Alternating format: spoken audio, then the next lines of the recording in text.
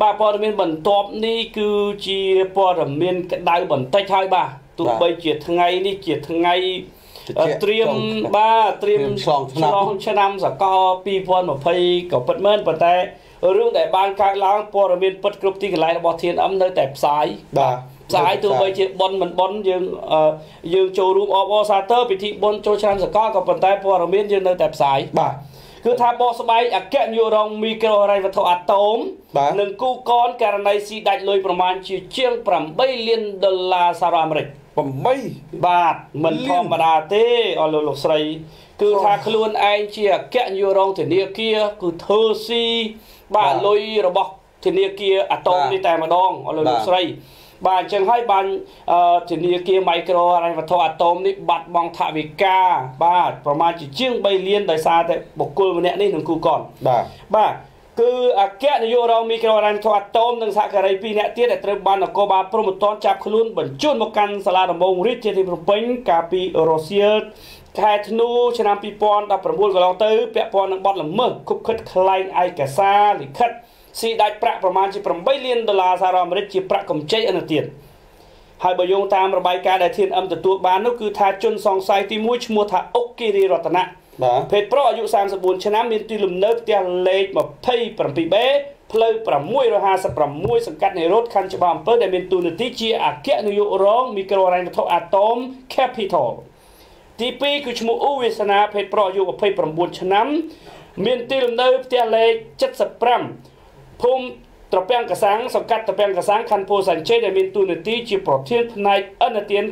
គ្រឹះស្ថានមីក្រូហិរញ្ញវត្ថុអាតូមបាទហើយទី3នោះគឺឈ្មោះវ៉ាន់ប៊ុនធឿនភេទប្រុសមានទីលំនៅនៅភូមិភាសង្កាត់ប្រទេសឡាងខណ្ឌដង្កោរាជធានីភ្នំពេញជនសង្ស័យទាំង3នាក់ដែលត្រូវសមត្ថកិច្ចចាប់ខ្លួនបាទគឺបានបញ្ជូនទៅអាយកាសាលាដំបងរាជធានីភ្នំពេញដើម្បីធ្វើការសាកសួរនិងបណ្ដឹងរបស់លោកហៀងរតនាភេទប្រុសអាយុ47ឆ្នាំដែលមានតួនាទីជាប្រធានយុវដ្ឋាននីតិកម្មនៃគ្រឹះស្ថានមីក្រូហិរញ្ញវត្ថុអាតូម Capital ដែលកម្មវត្ថុបណ្ដឹងចោទពីបទក្លែងបន្លំឯកសារសាធារណៈក្លែងលិខិតផ្ទេរកម្មសិទ្ធិដីផ្ទះដើម្បីដាក់បញ្ចាំយកលុយពីធនាគារបាទក្នុងនោះគឺឯកសារកម្ចីជាច្រើនផ្សេងទៀតដែលជនសង្ស័យបានខុបខិតគ្នាលោកស្រីខុបខិតគ្នាគឺថាគេបន្លំហើយនឹងធ្វើការវាយតម្លៃហួសពីការពិតប្រយោជន៍ដើម្បីខ្ចីប្រាក់ពីធនាគារបានហើយយកទៅចែកគ្នាតែម្ដងបាទដើម្បីបោកអញ្ចឹងសរុបទឹកប្រាក់លោកស្រីដែលជនសង្ស័យនេះខុបខិតគ្នាខ្លែងឯកសារ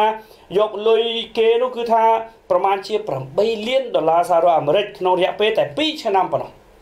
ហើយបច្ចុប្បន្នជនសង្ស័យកំពុងស្ថិតនៅក្នុងដំណាក់កាលតំណាងអាយកាធ្វើការសាកសួរបន្តទៀតបាទហើយចំពោះជនសង្ស័យផ្សេងទៀតដែលជាបកពួកម្ចាស់ដើមបណ្ដឹងនោះគឺថា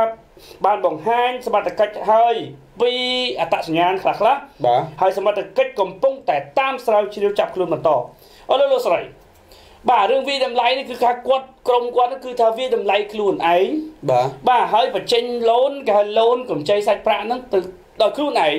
បាទឯកភាពដោយខ្លួនឯងយកព្រមពិនិត្យអីដោយខ្លួនឯងបាទហើយអតិថិជនហ្នឹងគឺខ្លះគ្មានដីគ្មានផ្ទះអីទេប៉ុន្តែចេះខ្លែងឯកសារធ្វើប្លង់មកមានផ្ទះមានដីពីឯកសារហ្នឹងបាទគឺថា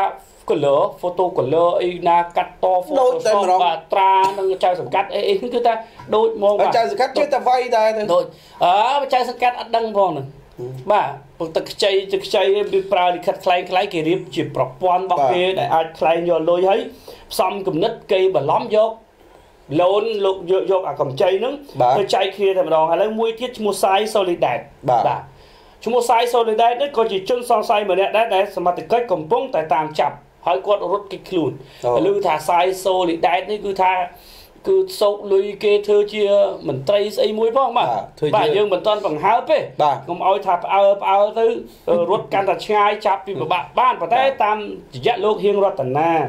លោកស្រីស្គាល់ហើយលោកហៀងរតនាបាទអញ្ចឹងលោកហៀងរតនាជាមួយ TNM យើងប្រកិប្រកាត់គ្នារហូតបាទរឿងច្រើនណាស់ដែលលោកហៀងរតនាបានផ្ដល់មកឲ្យ TNM ព័ត៌មានពិតគ្រប់ទីកន្លែងរបស់យើងទាំងពីរឿង